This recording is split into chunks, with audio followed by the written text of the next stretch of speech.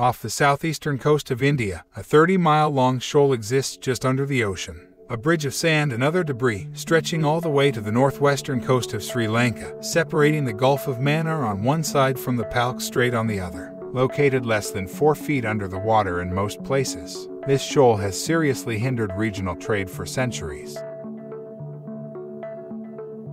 allowing only small boats and dinghies to navigate the area while forcing large ocean-going vessels to travel all the way around Sri Lanka, adding an extra 250 miles to any journey.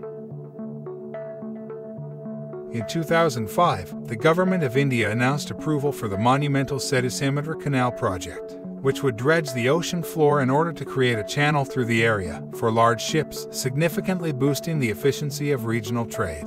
There was only one problem. The debris under the water wasn't just any shoal, but a place of preeminent spiritual importance to millions, even billions of people. For Hindus, it is an ancient causeway constructed by the legendary figure Rama to facilitate his army crossing from India to Sri Lanka to rescue his abducted wife Sita from the evil king Ravana.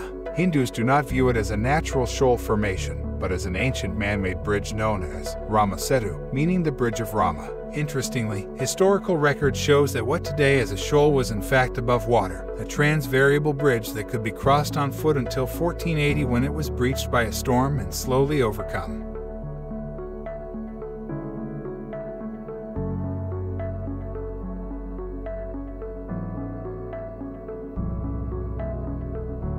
Moreover, Islamic tradition tells of Adam, the first man who was also a 100 feet tall giant who fell on earth in Sri Lanka after his expulsion from heaven.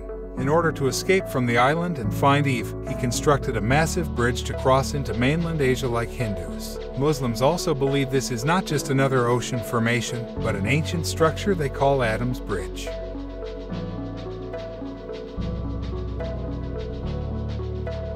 In fact, one of the highest peaks in Sri Lanka is also named after Adam. The Adam's Peak, which according to the story, is the place where Adam first landed on Earth. On an altar on the top of the peak, we can find a giant footprint, which is believed to be the footprint of Adam drawing pilgrims from all over the world to visit the holy place. Because of this deep religious significance, the Setu Canal project immediately became the subject of great controversy when it was first announced, causing an uproar amongst many politicians, religious groups, and ordinary people. And yet, if you venture to look more closely at the bridge and its mysterious creation, it becomes clear that the controversy goes deeper than religion, that it may in fact challenge humanity's established history and begin to reveal mythical secrets which have long been lost. The Ramayana is one of the two most important epics along with the Mahabharata in all of Hinduism, composed over the course of nearly a millennium. It is made up of about 24,000 verses, making it one of the largest ancient epics in world literature. Within these verses is a narration of the life of Rama, the legendary prince of the ancient kingdom of Kaushala, which is said to have existed millions of years in the past in Treta Yuga, a mythological period of time that began 2,165,000 years ago. The portion of this story, which is most important here, can be picked up when Rama enters into exile in the forest with his wife Sita. During this time, Sita is abducted by Ravana, a demon king of land, a rival kingdom seeking to recover. His wife Rama raises a mighty army of creatures called Vanara, human-like monkeys, who live in the forest, and sets off in pursuit. After some time, Rama and his army reach the coast of India, from which they can see across the ocean to the distant shores of Sri Lanka.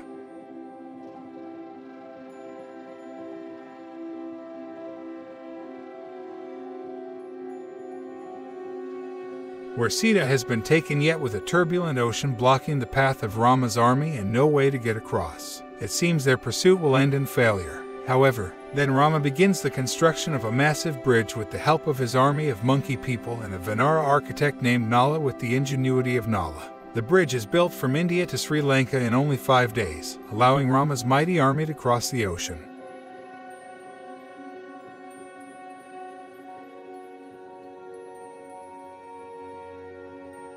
As the Ramayana describes that colossal bridge, which was broad, well-constructed, glorious, well-postured, and held together firmly, looked beautiful, like a separating straight line in the ocean. The highly terrific sound of the ocean was covered up by the great sounds of the terrific monkeys who were crossing the sea. Once in Sri Lanka, Rama defeats Ravana in battle, killing him and rescuing his wife before returning home as the incredible story concludes. What is most important about this story is that for many Hindus, it is not merely a myth, but a record of history, not allegory or religious teaching, but fact. This forms the core of the debate over RamSetu. Is it a construction built by the patriarchs of Hinduism, millions of years in the past and recorded in the Ramayana? Or is it simply a natural formation explained by those who didn't know through a myth taken as truth? When the government of India began putting together what would become the Setu Canal project in the early 2000s, they knew it would be controversial. For this reason, 1 year before the project was announced,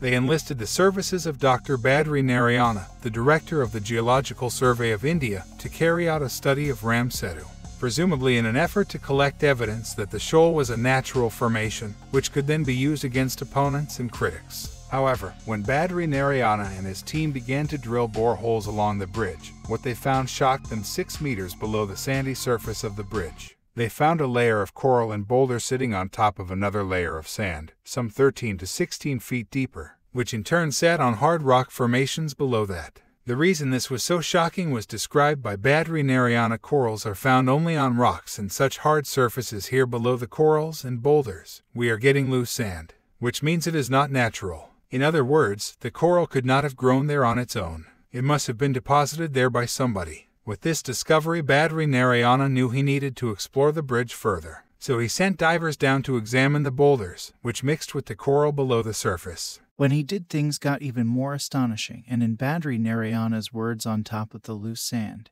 which was formed when the sea level was low, our divers found boulders. Boulders normally occur on land, and they are a typical riverine character. They're not a local marine formation.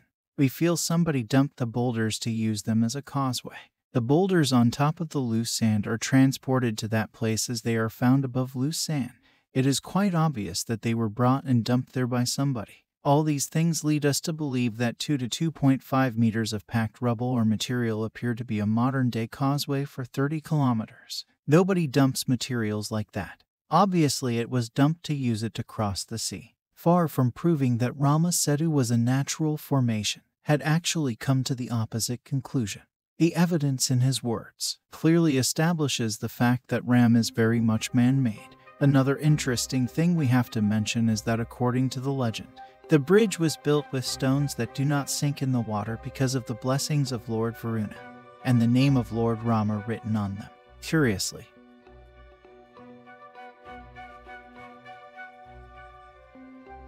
every year, people near the area constantly discover stones that, like in the legend, do not sink.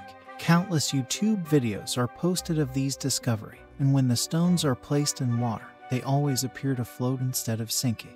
While proving that Rama Setu is man-made does not prove it was built by Rama. As the Roman that describes it does raise some interesting questions. If it was in fact man-made as Badri Narayana was asserting, then who could have built such an astonishing structure, a bridge across the ocean that far in the past? To begin to answer this question, we might return to the Ramayana, which in fact contains a detailed description of Rama Setu construction.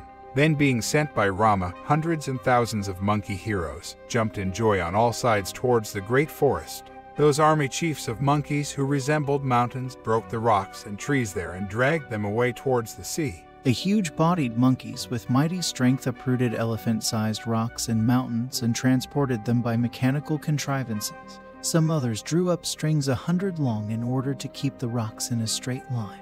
Some monkeys were holding poles for measuring the bridge, and some others collected the material.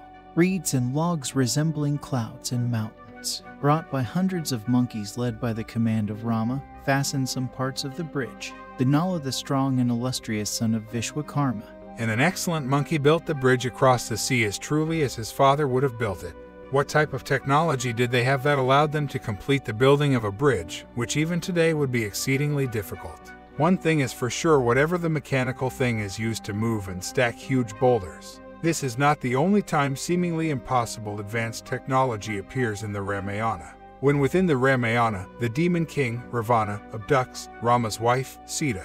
If this is true, then it is possible that the secrets of this advanced ancient technology remain hidden right under our noses. After many discoveries, scholars quickly realized that many thousands of previously undiscovered Sanskrit manuscripts were lying forgotten in Tibetan temples already. Some 500 bundles of palm maize with many thousands of lines of ancient text have been recovered and await translation. This would be an entirely different origin story for human beings than that presented in our history books today. If Rama was really built 1.7 million years ago, then that would be the time when Homo erectus roamed the earth. The Homo erectus was the first species to form groups, work with tools, and even wear clothes, mainly animal skins. By 2007, the Supreme Court of India had issued an order, putting a temporary stop to the project and urging the government to examine alternatives. Shortly thereafter, the government filed an affidavit with the court stating that there was no evidence Rama Setu had been constructed by people despite their own scientists.